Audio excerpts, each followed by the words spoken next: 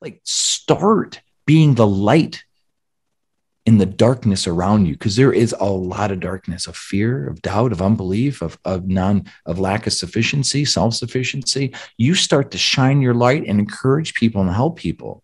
My wife coaches and helps people all day long. It's like what she does. It gives her so much purpose.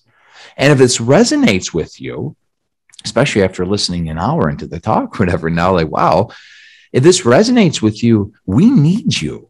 We need more people to just live this life and to help freely, I'm not getting paid for this podcast. Yeah, I hope you buy a book, but I don't care if you do or don't. It's not my motive. It's not what keeps me going.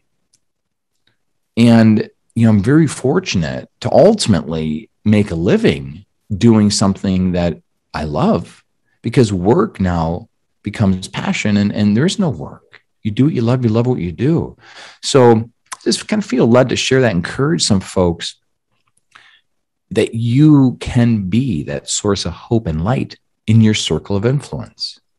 However small or large it might be, let's not get hung up in the numbers. Let's get hung up on who we are.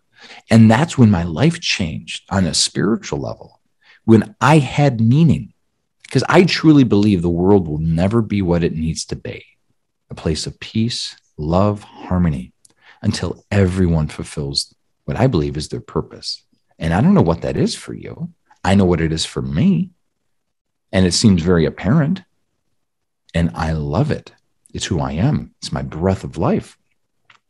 And to help someone find that is a joy. It's a true joy. When you receive the source from the divine, when you realize why you're here. And ultimately, that really brings a lot full circle, even in our conversation. But people that are wondering, when your mindset gets away from, like, I just don't want to be sick, I want to live till I'm 100. Like, what's your why? What's your purpose? My purpose for living the way I do is to fulfill my calling. And that, by the way, is we talk about this in the diabetes, obesity chapter of my book. I'm like, why do you want to lose weight? Why?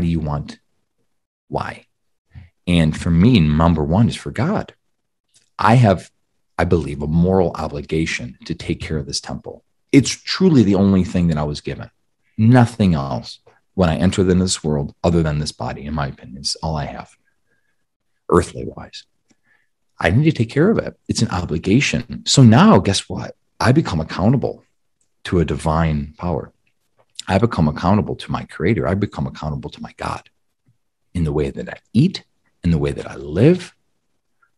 That supersedes anything that you want to get into skinny jeans to look good or to fit into a dress for your daughter's wedding. Like, that's why fad diets fail. That's why people go on the diet yo-yo. If your why isn't rooted into something that I believe has to be even above you. And my second why is for my family, for my people, for the people that rely on me. As a Christian, it's very heart-wrenching for me to be in this circle of people, to try to fellowship, and oftentimes a struggle, and commune with people that don't get this. I mean, the Southern Baptist Association, right, which we're from Georgia, tons of Southern Baptist people in the area. I mean, it's statistically one of the overweight, sickest people in the country. I mean, they're biscuits and gravy. They're eating their way. You can't pray over McDonald's and expect God to make it into a health food. And this mentality where people are not focused on their health. And they're like, oh, we have faith, it don't matter. And I'm like, to a pastor friend of mine, well, brother, you can't preach when you're dead. How many of our friends, how many of our colleagues have to die of heart attacks at 50, 60, 70, even 80 prematurely before we realize, I do reap what I sow. So it's a struggle. It's a struggle of people of faith not recognizing. So for people that have a purpose, for people that have a family, people rely on you. We got to take care of ourselves. And ultimately for you, I mean, that to me is the third why. Like for me, I mean, I need to be confident in who I am.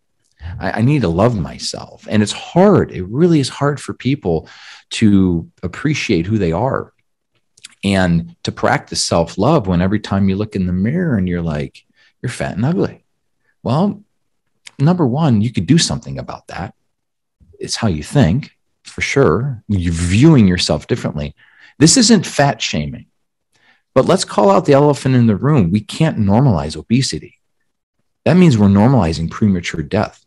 And I think that's really dangerous in what we're doing right now in this culture where we're normalizing everything that could be potentially dangerous for people. I don't want to normalize obesity, because if I do, it's going to justify someone from not changing, and you will die sooner than later, prematurely, from a complication of that. And I don't know how that serves people. Now, neither do we fat shame. How do we balance this? How do we be like, look, let's just be healthy. We could be healthy, not no matter how we look, but we need to be healthy for God, for our influence, our people, and for us. And that just shifts, this empowerment that shifts, it puts the onus on you. And this way of life permeates everything, what you eat, what you do, what you put on your body, what you smell. It's life-changing, at least in my opinion. It's life-changing for people that get it and that start on this path.